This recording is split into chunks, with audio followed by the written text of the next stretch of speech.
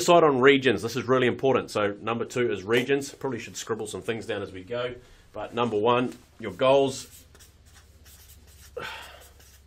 Number 2 is regions. What regions should you be selling to? So right now you might be selling right across New Zealand, you might be selling right across Australia, you might be selling right across the world. Have a look and get a report done on the gross profit dollars per customer or per region.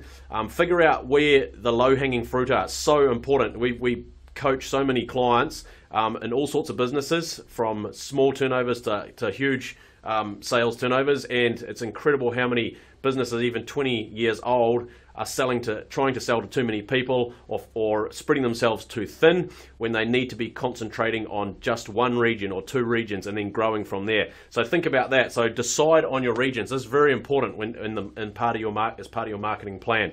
So are you going to sell into Auckland only? Are you going to sell into the Golden Triangle? Are you just going to focus on the South Island? What is it?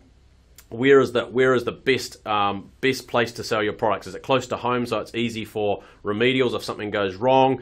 Is it close to home because it's close to the freight? It's cheaper for freight, so you have better margins. What is it? So decide on regions. Be really clear around that. Really important. Might sound obvious. Again, it's incredible how many businesses don't do this, or they lose the discipline of this and they spread themselves too thin and they end up reducing their margins by 5%, 10%, all sorts of crazy things, and wasting their time and getting too much stress, too much pressure. Now is the time to consolidate and rework your marketing plan.